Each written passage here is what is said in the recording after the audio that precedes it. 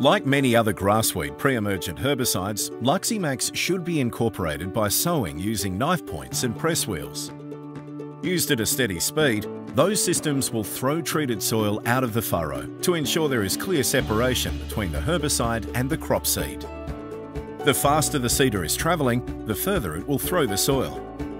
Make sure you're sowing at a pace that will deposit the treated soil safely between the rows, not throw it all the way across to adjacent furrows.